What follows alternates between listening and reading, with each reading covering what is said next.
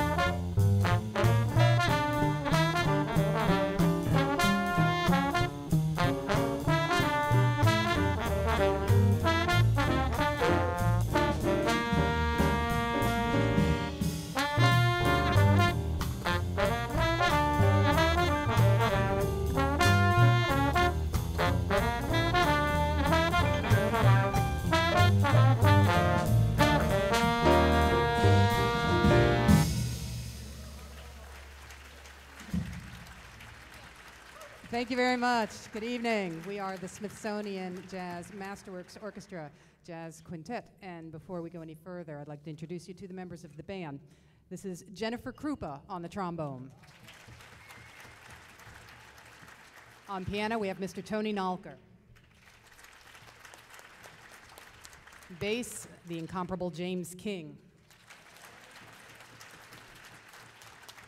On drums, we have the executive producer of the Smithsonian Jazz Masterworks Orchestra, Mr. Ken Kimmery. My name is Lee Pilzer, and we are very happy to be here tonight to bring you, thank you. Thank you.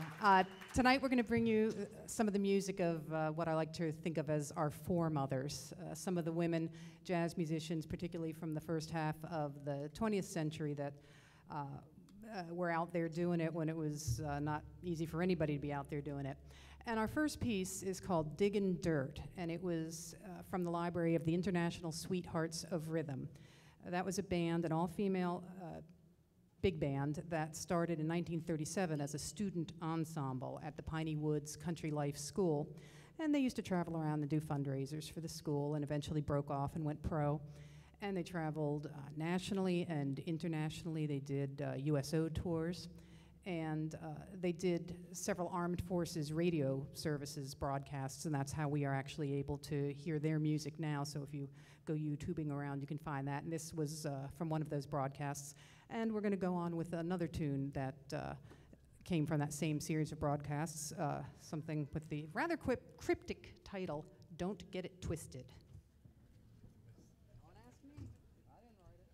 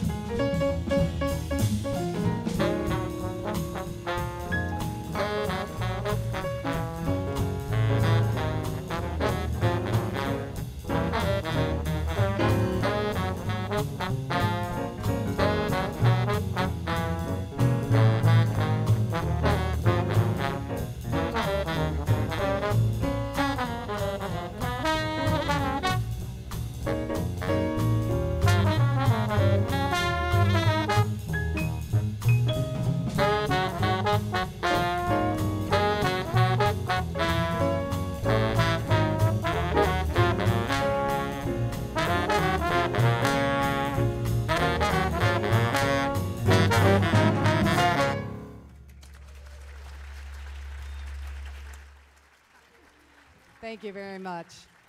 You know, the Sweethearts were remarkable, not only in that they were an all-female band traveling in the 1940s, an all-female big band, but it was an integrated group. And some of the stories that the women have to tell about their travels as an integrated group in the South in the 40s are really very moving. And 2 years ago, 2011, the Sweethearts were honored during Jazz Appreciation Month at the Smithsonian. And some of the surviving members of the group were brought in, and they had several panel discussions, which are really quite interesting. And fortunately, the Smithsonian made those available on YouTube, so you can hear these women talk firsthand about being taken into people's homes at great personal risk to their hosts, and it's extraordinary stuff. So if you go to YouTube, and I think you can look for Sweethearts of Rhythm and Smithsonian Jazz event launch. It's all in 2011. There's, I think, 2 one-hour videos that are really, really quite interesting. So I invite you to do those if you'd like to hear their stories firsthand. We're going to move on now to the woman for whom the festival upstairs, taking place upstairs, is named, Mary Lou Williams. And she was really a complete package. She was an educator. She was a fantastic pianist, and she was a composer and an arranger. She was one of the first big band arrangers. She began writing in the 1930s when big bands were just coming in. She wrote for Jimmy Lunsford and for Benny Goodman, for Duke Ellington, and for the band with whom she traveled as pianist, Andy Kirk and his 12 Clouds of Joy. So the next piece we're going to do is one that was recorded by Andy Kirk's band, I believe, in 1936, and it's has continued on to this day. People still play this fantastic tune, Walkin' and Swingin', and this features, after the statement of melody, an instrumental interlude section, a soli section that she scored for trumpet and 3 saxophones, and many trumpet players have rued the day she ever did that. I think they term it a knuckle buster. So Jen and I have included this in our arrangement, and hope we carry at least some of the spirit of the original soli with it.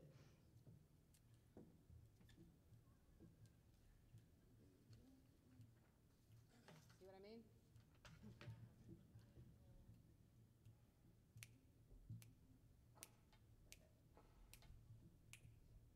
One,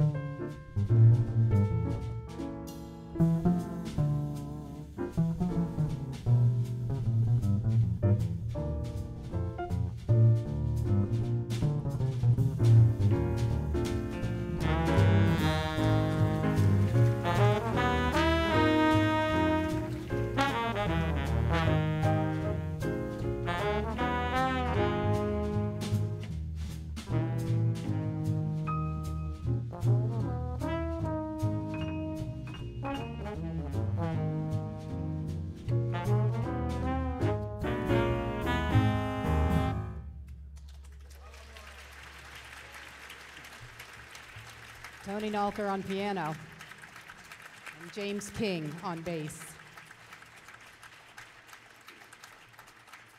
Mary Lou Williams was also the complete package when it came to her sort of musical palette. She was well-versed in pretty much every major trend in jazz through the 20th century.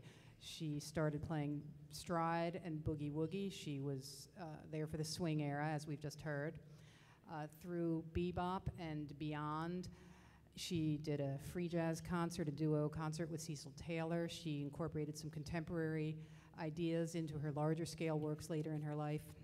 So to give you an example of two sides of Mary Lou Williams, we've heard her swing era compositions. Now we're going to bring you one of her bebop compositions. This is called In the Land of Ooh Blah Dee.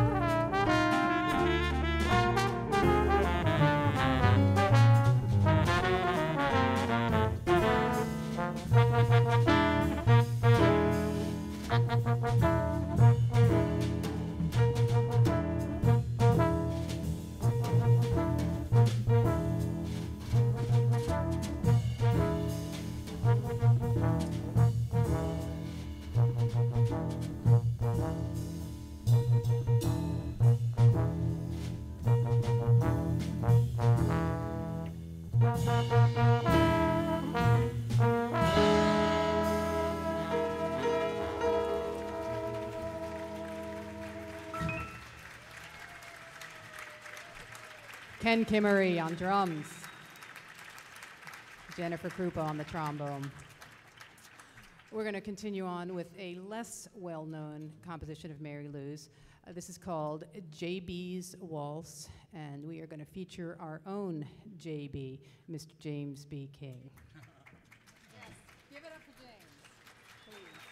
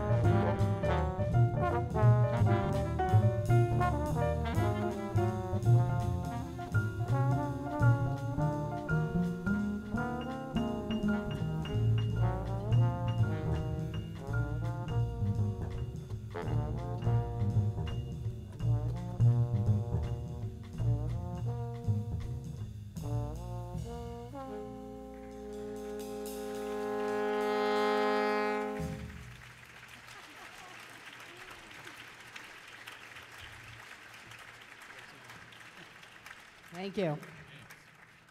We're going to move on to the music of another female jazz performer who has particular resonance for us. This would be trombonist Melba Liston. And Melba Liston, like Mary Lou Williams, was a very fine instrumental performer. She also taught. She also composed and arranged. And many people know of her primarily through her long association with pianist Randy Weston. They collaborated on a number of projects where she arranged his music. And that might be what comes to mind for many people when you hear her name. But she was really a very prolific composer. There's quite a few things on deposit at the Library of Congress, and there's a Melba Liston collection at a university. And it's a little harder to find them on recording, though. And one recording that does feature two of her compositions was it was a side by Frank Rehack, and the name of the recording was Jazzville Volume 2, and this was back in the days of LPs, so he was one side of the LP, and there was somebody else on the other side. And the group was Frank Rehack and Melba Liston on trombones, and a fellow named Marty Flax on baritone saxophone. And this next composition that we're going to do comes from that recording, and this is called Zagreb This.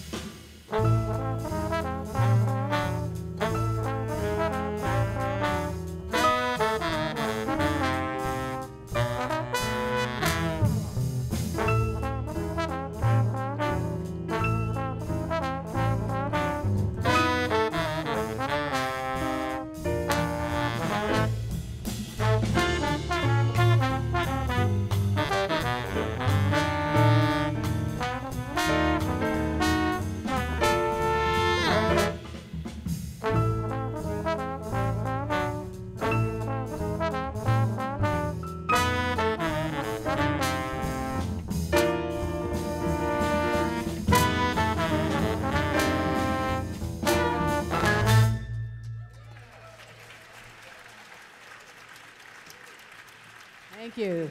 Zagreb This by Melba Liston.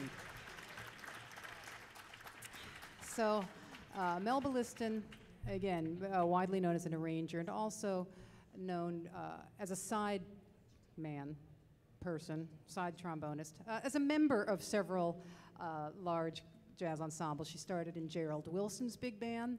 She played in Dizzy Gillespie's big band and actually created rather a bit of a furor when Dizzy, who was based in New York, Melba was in California, and when he formed his band, he sent for Melba, and several of the gentlemen in the band, let's just say they weren't exactly gentlemen about it. And then they heard her play, and you can look up the anecdotes, but there was no question that she belonged there. She also played in Quincy Jones's big band, and if you are familiar with the Jazz Icons DVD set, you can see her come, and I believe it's My Reverie. She comes forward and plays a lovely solo on that. But for all that she did, she recorded one album as leader. It's called Melba and Her Bones, and it featured Melba and I think 4 other trombonists in various combinations. And fortunately, you can actually get that now on digitally or on CD, and it's been packaged. They actually just call it by the one name, but the Frank Rehack sessions are also on the recording. So you get 2 for the price of 1, and you can hear Zagreb This as well as the other tune we're about to play. But the recording was called Melba and Her Bones. And this next tune was from that recording, and this is called Blues Melba.